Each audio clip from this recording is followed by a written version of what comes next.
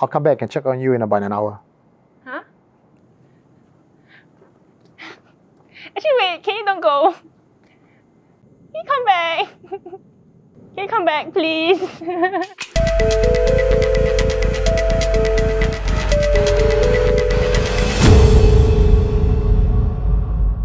Good evening, everyone.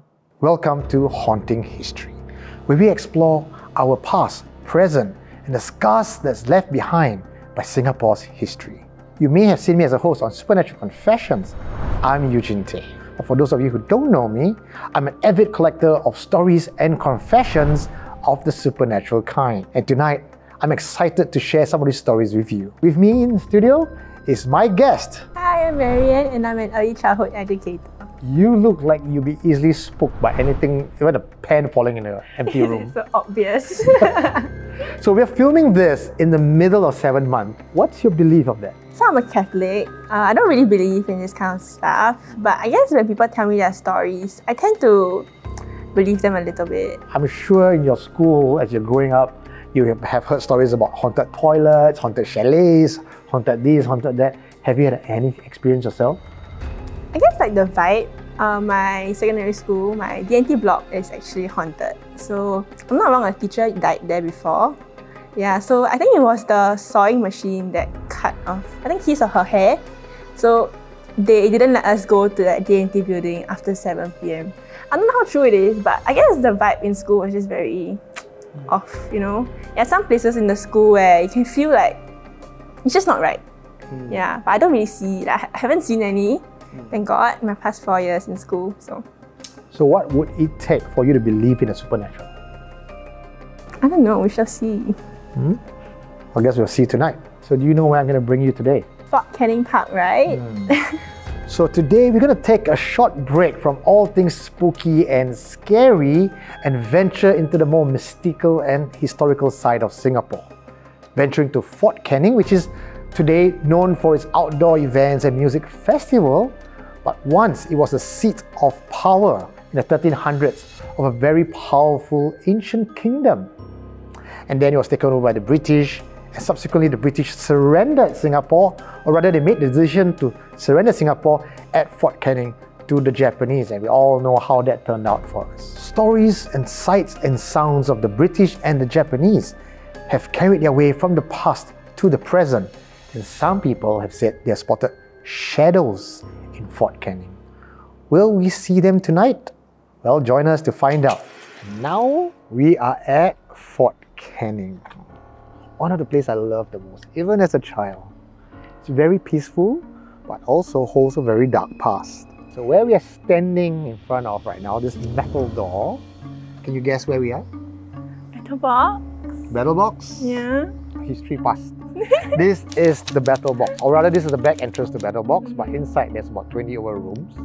And this is where the British made their decision to surrender Singapore and screw us over to the Japanese. So you can imagine with the kind of history, the amount of energy and emotions of its time, it's very much embedded in the wall and of course in battle box itself. But why is there so much energy though? Well, it's wartime, and we believe that in the supernatural scene, areas of extreme emotions, and extreme emotions usually is anger or sadness, it lingers in the place. I'm going to test your history. What's Fort Canning known for? History, yeah. This hill is called Bukit Larangan. Okay. Does that ring a bell? No. Forbidden Hill. A little bit, the forbidden word. Yeah. Because back then, before 1819 Raffles arrived here, and he wanted to waltz his way up the hill and says, it's a very good spot, strategic, because I can then see the Singapore River and any incoming incursion. The Malays of this place says, no, you cannot come up here because it's forbidden. Why?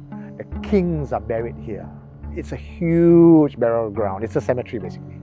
Everywhere? And some of the tombs are still available down the foot of the hill. So, with regards to the battle box, now this story came from people who used to work at the battle box. So apparently, according to them, things can move in this area. Or you hear footsteps. Or when they will walk to a room and they thought it sounded like someone's inside moving around, but when they get there, no one. So Battle Box is closed right now as of time of this recording, but in a couple more weeks, Battle Box will be open, so go check it out. This is Fort Canning Gate. Beautiful, isn't it? Yes. Just love this very spot where we are standing. If you look just at the place around you, the trees, the greenery. This is also the area where I used to sit and try to invite the spirits of Fort Canning up. Because of the history of this place, many people believe there's a lot of wandering spirits that is not just your usual ghost, but a spirit of the past, still lingering here. But I thought I saw shadows moving around behind the trees. Later on, I discovered that they're actually nature spirits. They are not spirits of dead soldiers. Yeah. I thought you were saying now. Now, maybe if you're lucky, you might sense and see something here.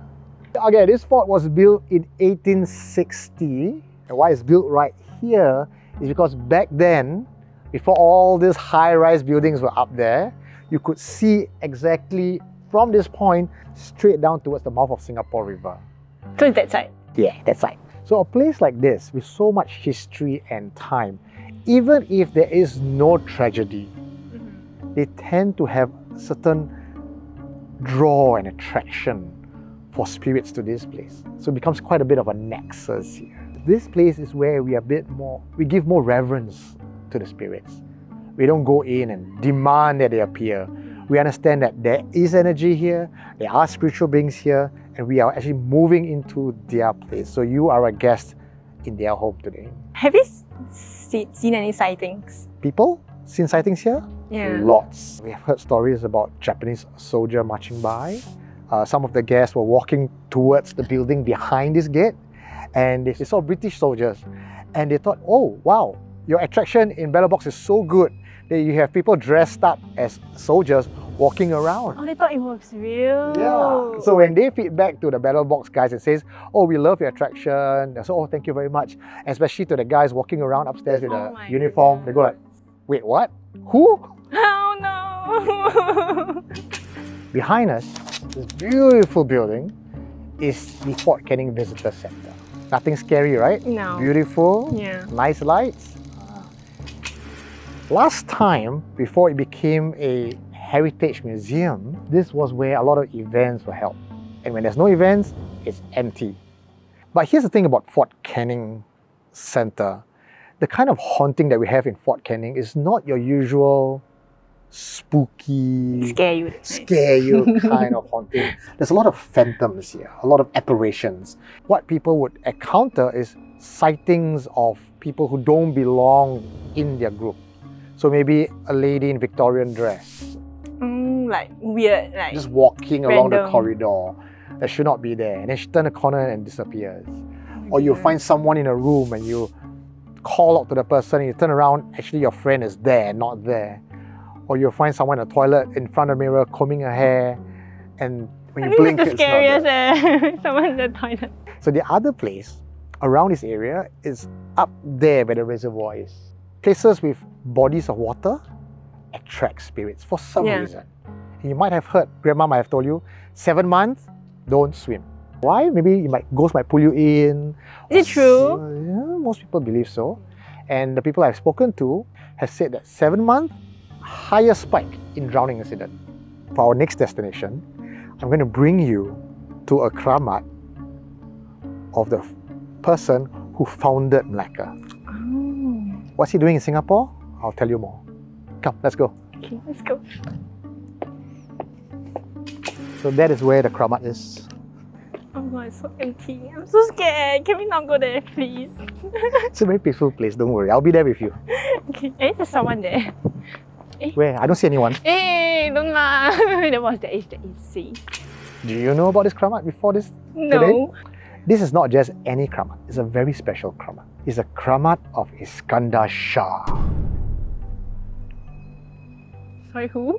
Iskandar Shah is a very important man, or he's also known as Parameswara. He is the last king of Singapore. No? Ring no bell? No. Tough crowd. Very tough cut. Okay, let me tell you a history about Parameswara / Iskandar Shah. This is his Keramat. But quite frankly, I think this is more of a makam, which is more grand than just a single plot of tomb. Who's buried in this tomb? We don't really know. It depends on who you ask. If you ask the Malays, this is Iskandar Shah. Inside. Inside. If you ask the Chinese, this is Parameswara. Because Iskandar Shah is not the same person, according to the Chinese documentation. But they are the same person, right? Well, we don't know. Depends on who you ask. But if we follow in Singapore, at least, the Malay annals, then Parameswara is Iskandar Shah. But some people also believe that in this tomb is Sang Nila Utama. Huh? You know him, right? Yes. So Sang Nila Utama came to this shore in 1299. In 1389, the fifth and final king took over, Parameswara. So it was said that in legend, he had a concubine, and his concubine had an affair, and he was furious. So he stripped her naked and paraded her down the streets. Her father was not too happy with it. So he went over to the Majapahit Empire, to the king, and says, if you come and attack Singapore, I'll open the gates for you. And so they invaded Singapore, and of course, Parameswara was taken by surprise.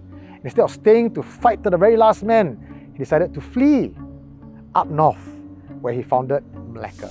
Oh. So, who lies in this very tomb today? The answer? No one. It is believed that he died in Malacca in 1414. He was buried somewhere there. He did not come back to Singapore.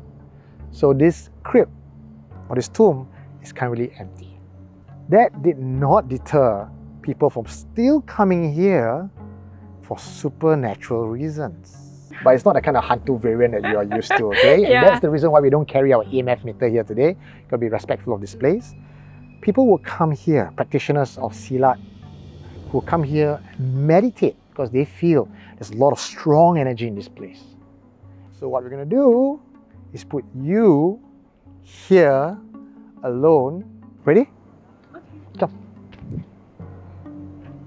Okay, so in your mind, remember, we want to be respectful here and venerate a rather important person. So it's not to call him out, not to make demands. You are mortal, he is spirit after all. It's for you to just open your senses and allow any message or information to be downloaded inside your mind. Okay?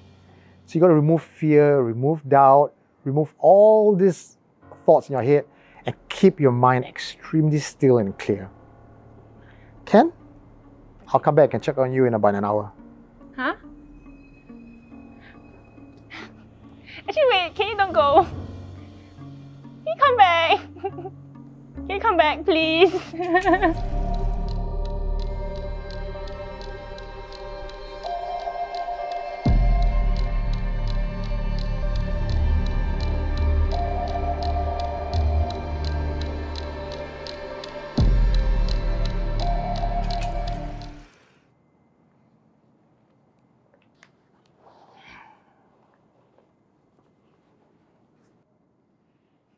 How do you feel?